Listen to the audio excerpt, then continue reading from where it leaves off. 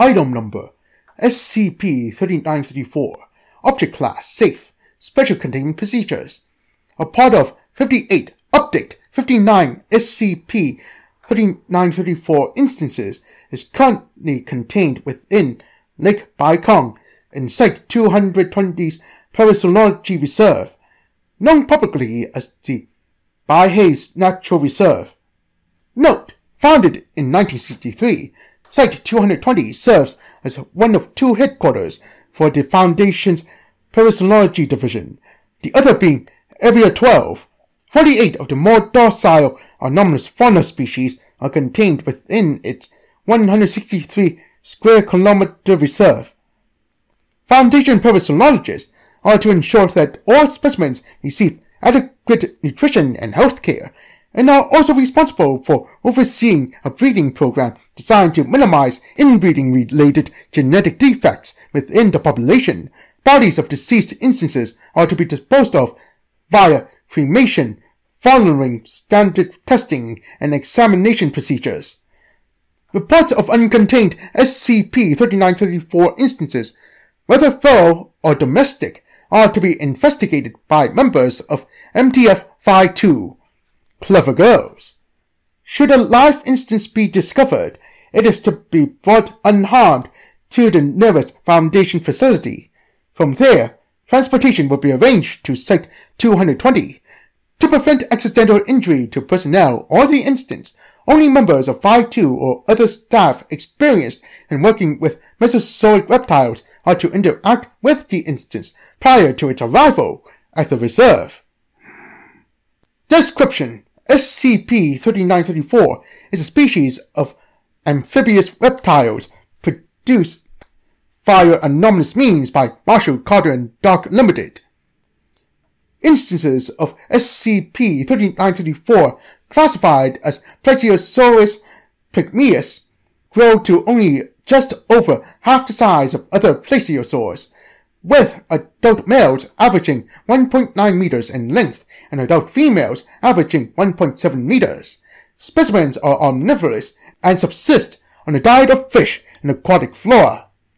Though created anomalously, SCP-3934 instances do not possess any anomalous biological features or adaptations. SCP-3934 were originally created in the early 20th century by MC&D with the intent to sell instances as exotic pets or aquarium denizens. The exact processes used to accomplish this are unknown. Note: researchers theorized a link between SCP-3934 and previous MC&D activity regarding specimens of Dinosauria, but instances have confirmed to share nearly identical skeletal structures with historical plesiosaurs, with the obvious exception of size. Following their success, MC&D used viral marketing tactics to create a demand for the specimen. Starting in 1933 and continuing for the next 2 decades, MC&D staff leaked images and stories of SCP-3934 to the media, the most famous example of which is the 1934 surgeon's photo. The campaign was a success, and international fascination with the Loch Ness monster phenomenon resulted in further attention. MC&D capitalized on the legend's popularity to sell specimens to numerous wealthy individuals of noble or industrial background in both Europe and the United States. Between 1935 and the present, an estimated 1,200 to 1,400 SCP-3934 instances have been created and sold. Pricing is believed to have averaged approximately, data redacted, US dollars per specimen in modern currency. SCP-3934 are highly social animals, both with members of their own species and with humans. Seized internal MC&D documents relate that their behavioral patterns are modeled after Labrador Retriever canines in order to facilitate customer satisfaction and safety. However, while their temperament was conducive to their status as pets, the effort required to care for them was not. Due to the size and altered biology, specimens required a specialized diet, a marine habitat at least 1 million liters in volume, and frequent specialized medical care.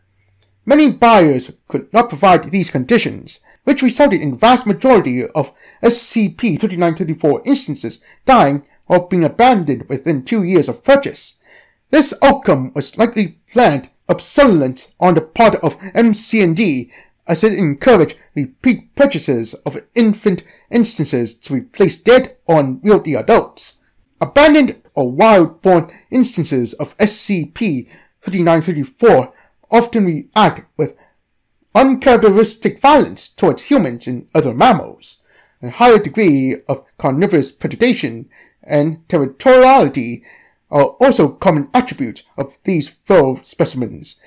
In at least 3 cases, multiple feral instances mated to form wild pods. The largest of these was located in Lake Champlain, where 6 feral specimens resided prior to their containment. Note: SCP-3933-EX was originally theorized to be one of these uncontained pods, though this was later proven to be false. Through specialized behavioral conditioning, Foundation parasitologists have created a 73% success rate in rehabilitating feral specimens. Addendum: Discovery. Prepared by the Department of External Affairs. Subject: Discovery and recovery of SCP-3934-1. Involved agents: Level 3 Agent Cyrus Fielding, Level 2 Agent Tobias Rourke, Level 2 Agent Alistair Berlin, and Level 1 Trainee Agent Sean Doherty.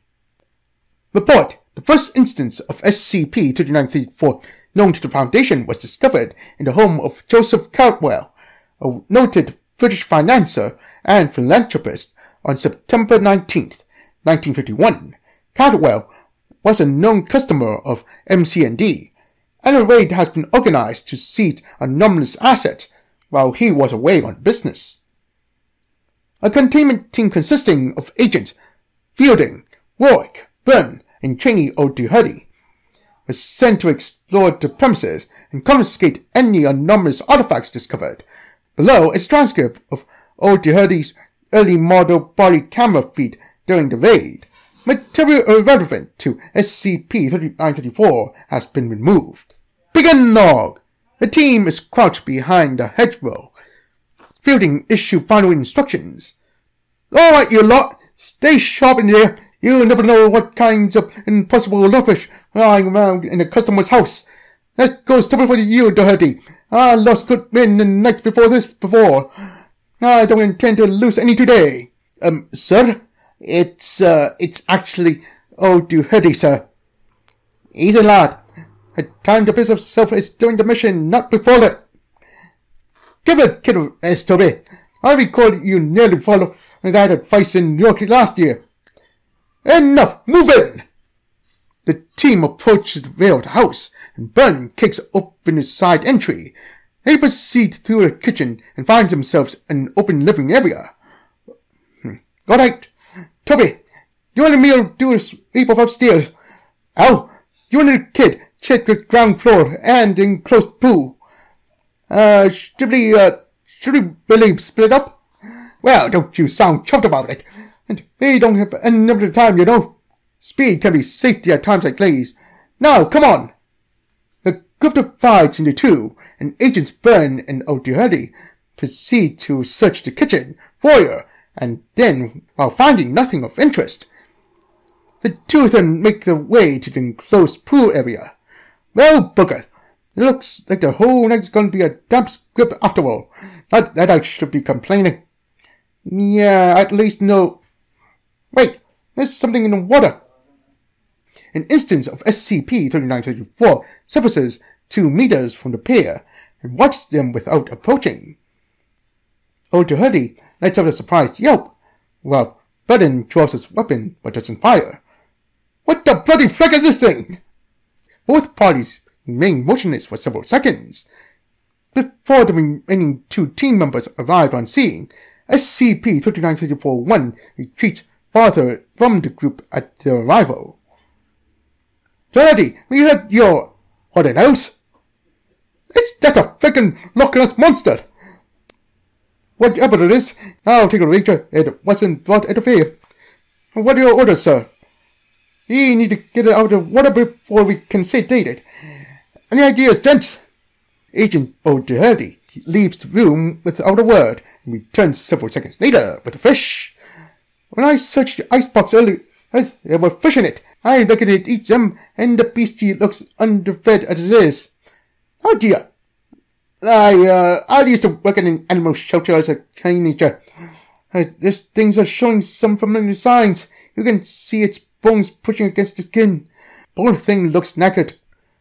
O'Doherty leans over the pool and beckons with the fish, and while speaking in soft and even tones, slowly, SCP-3941 moves closer before beginning to eat the fish out of O'Doherty's hand. Specimen seems hesitant at first, but quickly gains enthusiasm. After consuming the fish, it moves forward and begins to nuzzle O'Doherty's leg with its neck. The hell? Good beastie. Look, give me another fish, and I think I can coax it out of the water. As Rourke leaves the room, SCP-3941 briefly submerges before returning with the ball held in its mouth. It then moves towards the pool's edge and deposits the ball in front of O'Doherty. O'Doherty then throws the ball towards the other end of the pool. Rourke returns just as SCP-3941 promptly retrieves the ball and swims back to O'Doherty. Lad, do you just play fetch with the damn Loch Ness monster? End of.